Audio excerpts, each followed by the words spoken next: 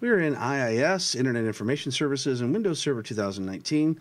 Let's see how we can turn on or off authentication for anonymous access.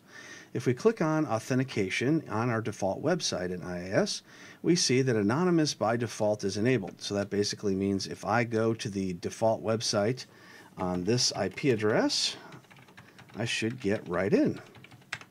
And there it is. This is our website. That's the page that we created in a previous one when we were showing how to create a website. All right, but let's say we don't want to do that anymore. Let's say we're going to choose disable to anonymous authentication, and we're going to turn on Windows authentication instead.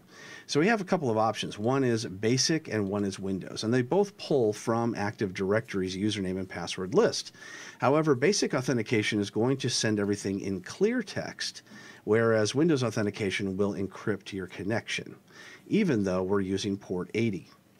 So let's go ahead and choose Windows authentication, but if that does give you any problems, you can switch over to basic.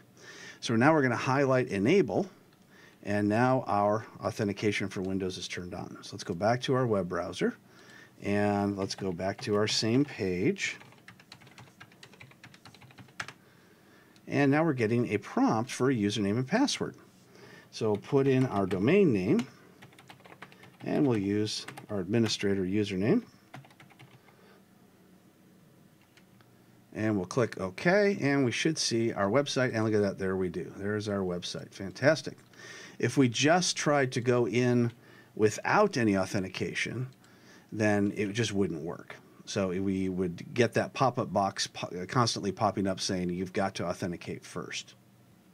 So we know the administrator works, but what if we want to allow other users to work? So all we have to do is right-click on the website and go to Edit Permissions and go to the Security tab.